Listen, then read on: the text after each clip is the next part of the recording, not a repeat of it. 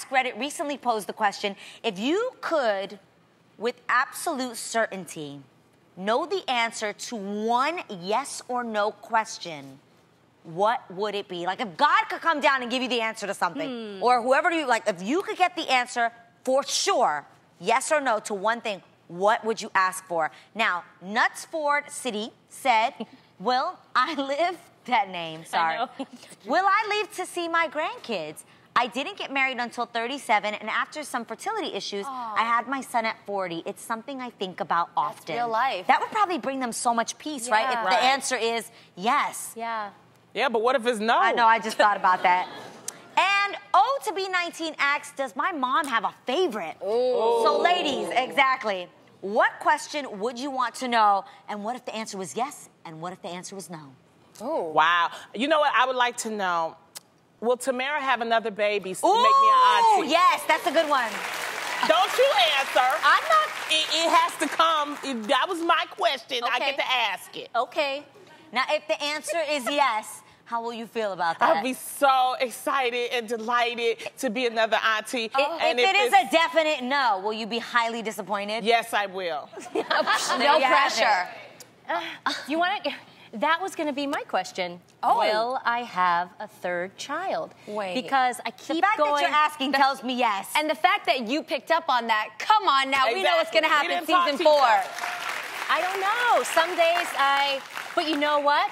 Okay, this is real, so I'm going to be honest. Yes. I do have a feeling that I will have a third child. But I don't think I am going to deliver it. I think we might adopt. That's been heavy on my heart. So, yeah, so maybe that's the third child. That's beautiful. That would be really beautiful. What would be That's yours, awesome. Jeannie? Oy. Uh-oh. Okay, I would say the biggest question I have right now... Yes or no? Okay. So, I know. Okay. Oh, it's all right. So, you know how much I love Freddie, my husband. He's my life. And before we got married, I was very clear about the fact that I probably would not have kids, just because I've never felt that. And now, getting older, he definitely seems like he wants kids, and he actually came out and said that he Wants children. wants children. So, I guess it's just really hard because I can't just have a child for another person. And you don't have a child to save your marriage. But we are in love, and we are enjoying life, and he's my Freddie, and I'm his Jeannie. And we don't have any other problems except that, which you never know what could happen in the future. So right now, we are clinging to each other, and we're waiting for God to kind of tell us what that means. And it's kind of weird to go to sleep every single night holding on to that person that you love so much, not knowing where it's going to go. So you would like to know that? Yeah, and I do talk to God a lot about it every single day. Every single day I want to know what does that mean for us? Because I love Freddie so much. Do you think if the answer is no, you would break up if you didn't have children?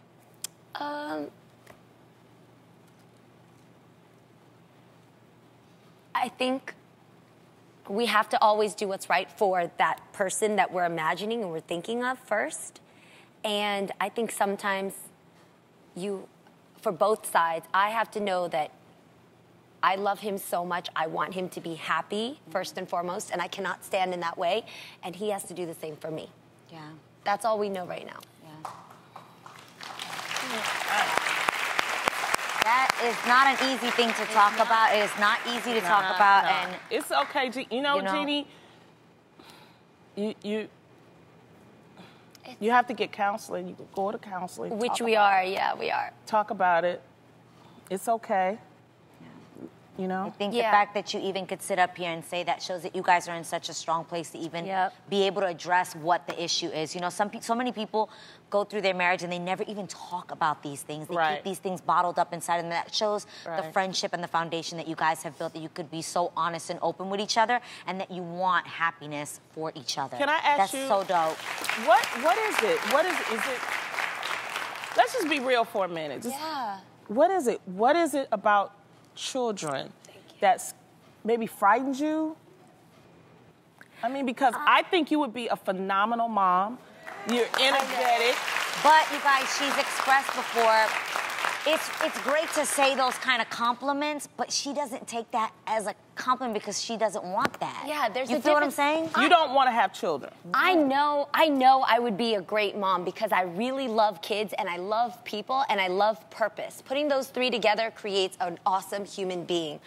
But at the same time, I don't want that responsibility. I really don't feel that. And you have to, I believe as a mother, which is why I really have respect for you, Tamara, you have to be willing to commit your entire life for that child. Because when you bear a child into this world, it's not about you. And you've got to do what it takes for that child. Selfless. Every day. Every single And that's the reason why, Jeannie, I tell you, I know where you're coming from. That's the reason why I did not have children, because I know, I see it. You know, I have friends, and I've helped raise them, but this is a different situation, and I mean, we just wish you the best. Yeah. We'll keep talking about it as long as you want to talk about it. Thank you for letting us be on this journey, and not just us, but everybody that watches, because I know there's probably someone at home that may be able to relate or feels what you're feeling, or maybe even is feeling what Freddie feels. Right. But thank you for being so transparent and sharing that. It takes so much strength to just open up and say that. That's